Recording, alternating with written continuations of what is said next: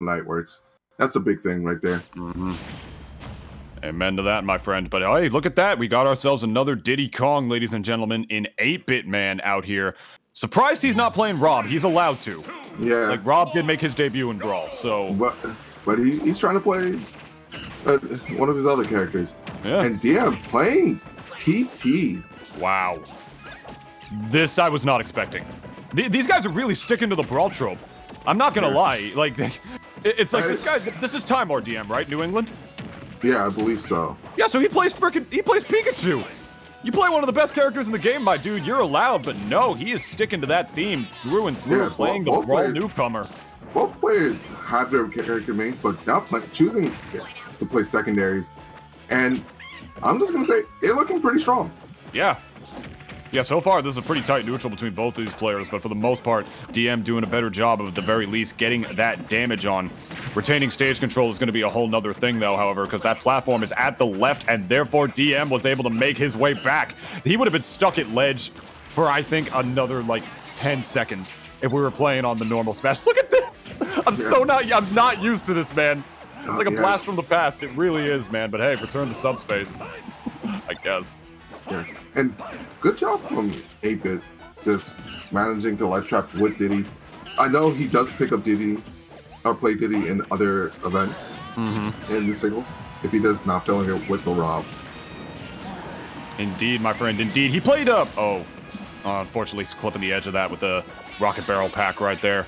Not able to whip out another one. Too much lag stuck in the free fall, I suppose. That's the. Oh my! What are you, a Ganon player? Hey, he just might be. Diddy's brawling. The full pun intended. Full pun intended, yeah, but I was gonna say, it's just interesting that both these guys are sticking to that theme. I mean, 8BitMan did play Diddy in, in Smash 4, as Diddy was essentially the better version of Rob in that game, and now the complete opposite is true. Yeah. Funny enough. But hey, I mean, he's out here showing you what the Diddy Kong can do, sticking truly and firmly to the Brawl theme. And now the stock situation is completely reversed with 8BitMan up in stocks instead, player 4. Yeah, and 8-Bit and also having all the percent, by the way.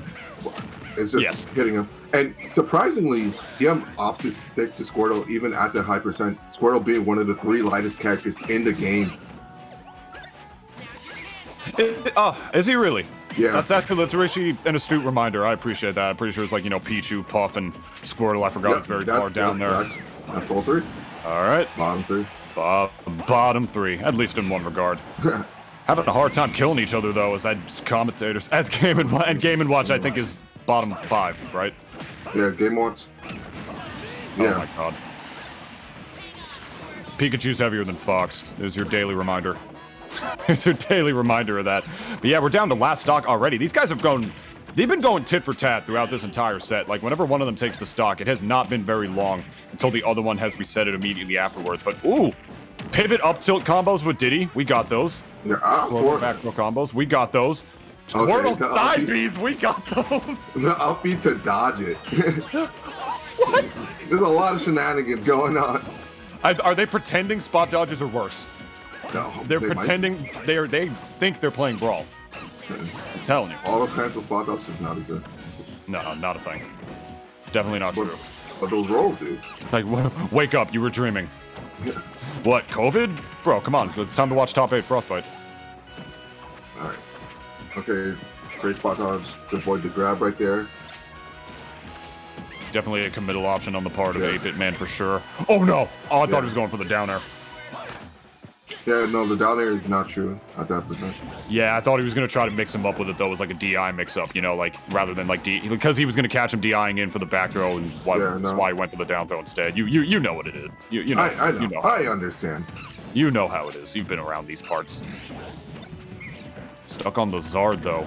Big character, going to survive a little bit longer. A little heavier, though. You gotta be used to the situation. And DM does not main this character, so this could be a bit of unfamiliarity with him. Oh, missing the balloon.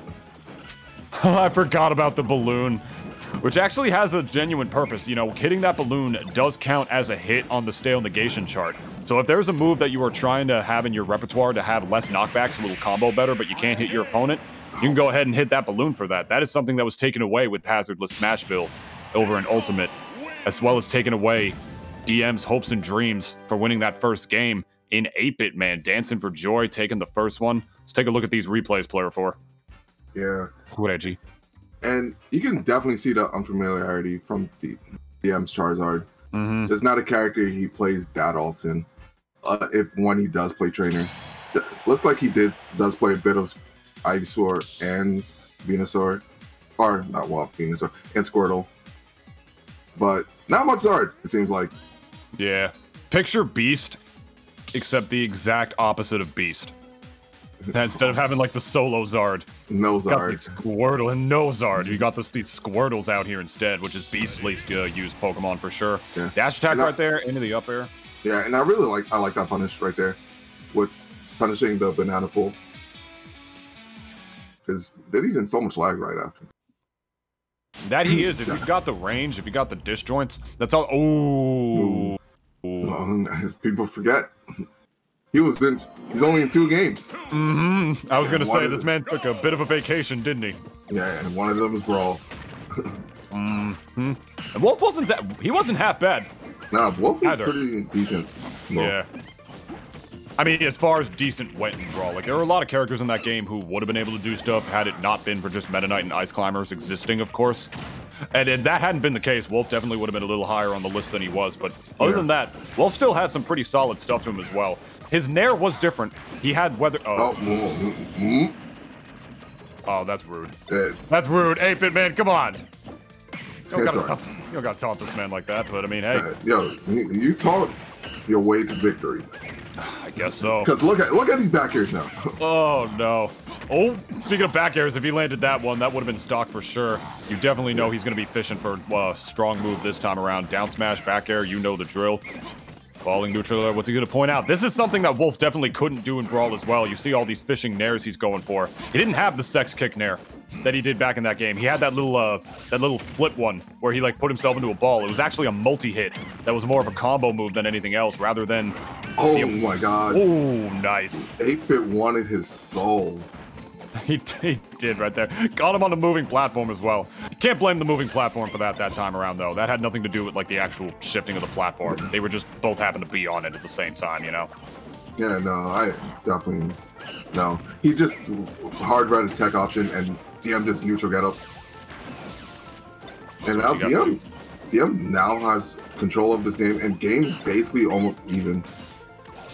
Yeah, when you have Wolf with the control of the stage, it just becomes so much harder to do anything else. He's just got so many hitboxes and buttons that are frankly better than yours, no matter almost what character you're playing as in that game. Did he throw out an option right there if he decided to go for an attack? That neutral air would have beat it anyway, because it's Wolf's neutral air. Beats out most of the moves in this game, and so you know when you're the one who has to approach Wolf, it's going to be that much harder when he's got hitboxes that'll just flat out beat yours, you know? Yeah. Oh my god, that was so close. Oh, crazy stuff right here on the Return to Subspace stream for sure, ladies and gentlemen. Looking good. Both these guys swinging for the fences right now. Yeah. 8BitMan a little too much, though. Dash attack gonna take it for DM. Okay. Dash attack. It's pushing him off, and DM now having the first lead he's had of the set. I'm liking this standard Wolf play. Oh my god, the weight! Some people would have thought that was a chain grab if it was a different game. Yeah, this Wolf is turning it on right now. I don't know if he realized he couldn't the second He went for the balloon. Why would you want to make that move weaker? It doesn't make any sense. Whatever, though. That is 2 times DM. Side being off the level, Reggie. Yeah, he went for the style. I guess so. That's very interesting, I suppose. But if he loses this game because of it, it's going to be a real tragedy. I do believe we are still in best-of-3 territory, if I'm not mistaken, unless all of top 8 is best-of-5. Yeah. Only top 3. Thank you, my friends. I appreciate you laying that information on me once again.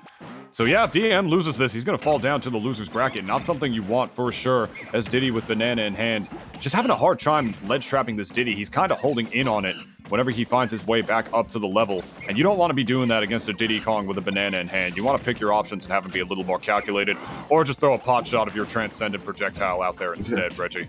You got that too. And there we go. The banana and top smash is taking it, taking game 2. Mwah. That's one of the moves. Also. One of the moves that actually was similar to what Wolf had in Brawl. Wolf, they changed a lot of his moves from this game over to that one, but this up smash got a lot of buffs, but it's the same move it was before that flip kick, which was, I do believe, fun fact, actually modeled off of Sonic's up air, if I'm not mistaken. They actually recycled. It might have been the other way around, actually. I don't remember, but one of their moves was based off the other. Wolf was a very last-minute addition to the game. Very last minute. Yeah, so was Sonic, though. So yes. Sonic was the last character. That's why he has really few animations to the game. Also, the reason why it got delayed the last time. Also, why he's only in the last cutscene for Subspace, you know, as well. But I know some of their moves were borrowed from each other's, and I believe Wolf's up smash has like similar tendencies, animation-wise, with Sonic's up air. You know, like that little scissor kick. The little scissor kick. Yeah. Just laying some Brawl fun facts on you right there, because you know we're all about Brawl here at Return to Subspace, because that's where we are. In case you forgot, only on the House of 3000 stream, being brought to you as part of the Pandemic series from the Collision series events, as well as sponsored by MetaView as well. House of 3K, you all know the drill in case of where you are. We're taking you on a little trip down memory lane this time around. Me and Reggie gonna do for you right here to the great game of Super Smash Bros. Brawl. It was for a system called the Nintendo Wii. Yeah. It was kind of a gimmick console at the beginning. Hold that thought, because we're going into game 3, my friend. This set is not over just yet. Thank you for reminding me. Thank you for reminding me of that. In fact, my friend, we are at game number 3. And all right, we see the stick one with the Wolf and the Diddy. Yeah, looking like that's the case. DM happy with his counter pick right here. Still no Pikachu, sticking true to the Brawl newcomers right here instead. Makes sense, you know. That's honorable to say as well, you know. He's saying, I don't want to play one of the best characters. I mean, he's playing Wolf, who was also one of the best characters in the game, but Pikachu is a contender for best, and he doesn't want to do that in the Brawl in the Brawl. He wants to play secondaries. He wants to practice them. It doesn't always have to be about Pika. Beautiful. Look at him. See that? You see that side B on that balloon? You don't got that spacing. You don't have that spacing watching this. DM does. The banana. Oh god. I like the shenanigans. I love the shenanigans myself. I love them too, my friend. Late in air is definitely some shenanigans as well. For ultimate or not, definitely gonna catch Diddy scooping. And speaking of scoops, we got the Haagen-Dazs right there, trying to get the balloon again. Yeah. With the side B. He really has a personal vendetta. He's jumping. He really wanted it. Yeah, he really has a vendetta against that thing, Reggie. That balloon is safe for another day. Yeah, not for long. It's gonna come back eventually. Oh my god, all those rolls to ledge. Definitely reminded me of some 2008 gameplay. Yeah, for sure. I'm actually loving how a lot of these guys are trying to play specifically Brawl newcomers and are doing a lot of Brawl-esque options. And you're focusing on taking out the balloon as well. They're really getting into like the spirit of the event, which I, as a commentator and as a spectator myself, very much appreciate. He's not edge guarding. Yeah. He's only going for the balloon. He really wants the balloon, man. This is so... No, he's dead. He just messed up, man. No, I'm not even just laughing at 8BitMan. TM's like, he's literally fighting the balloon half the time, man. You love to see it, but hey, ain't no balloon in sight right now until it comes back. Instead, I gotta say, when that balloon isn't around, he actually is going pretty ham on these combos against 8BitMan. He has turned it on. The Wolf counter pick is working. Yeah, he went to go hit the balloon and then proceed to hit 8BitMan with a nair. Dude. But he's up a full stock, and so this is not looking good for 8-Bit. DM is about to be in winners finals. So. Yeah, if it keeps going this way. He's got banana in hand now. This is huge. But I see, the thing is that I'm nervous because I don't even know if he's going to maintain stage control with it. Or, I mean, the balloon's off of the table now. Or if he was just going to use, like, the banana to take out the balloon. That's what I thought was going to happen. There you go, he's got it on deck again, trying to space himself to get around the monkey flip of the platform, not retreating its way back to the stage in time for that just yet. And yeah, this is looking really bad, Reggie. Up a full stock, lapping him in percent as well, getting him up to 136. And Wolf's got some powerful hitboxes, my friend. 8BitMan's got to turn it on and do something now if he wants any chance at winning this. Oh, well, DM might just give it to him. Yeah, see? I don't know what. I'm just has to wait for another blue. There you go. All right, got him with the Charlie Brown. It's good. Field goal. Snoopy, no. Snoopy. God, what was her name? God, Lucy, such a monster, man. Yeah. And also Charlie Brown, pretty stupid, falling for it multiple times. That's why he's not in Smash yet. He's just too dumb. Didn't pass the acceptance test. Well, right here, though. Oh, on the attack. neck. That's a really brutal kick. It's like, that's spiky boots.